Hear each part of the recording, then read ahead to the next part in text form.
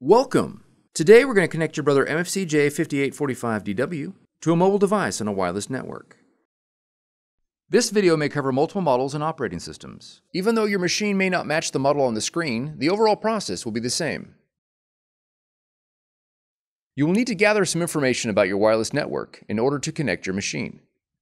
You'll need to know the SSID or network name of your router or access point. And you'll need to know your network key or password. The default settings for your router or access point can be found on the equipment label.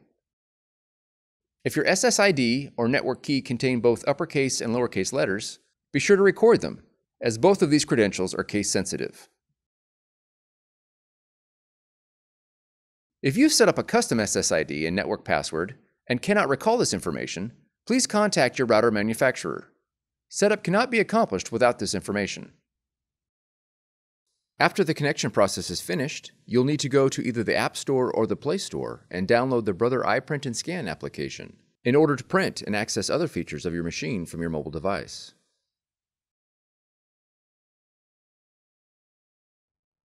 Begin by pressing the Wi-Fi icon on the touchscreen.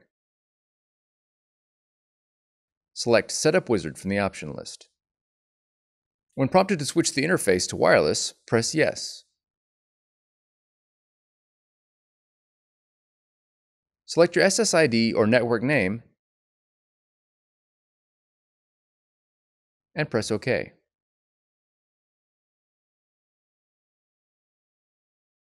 Enter your network key using the touchscreen.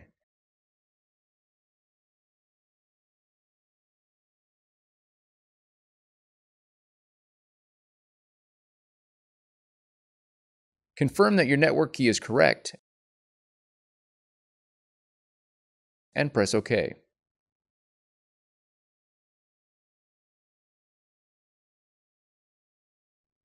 Once the wireless connection is made, press OK. If your mobile device is not already connected to your wireless network, check for available connections. When prompted, enter the network key into your device. Your installation is now complete. For more tutorials, FAQs, and videos, visit us at www.brother-usa.com. If you found this video helpful, be sure to subscribe.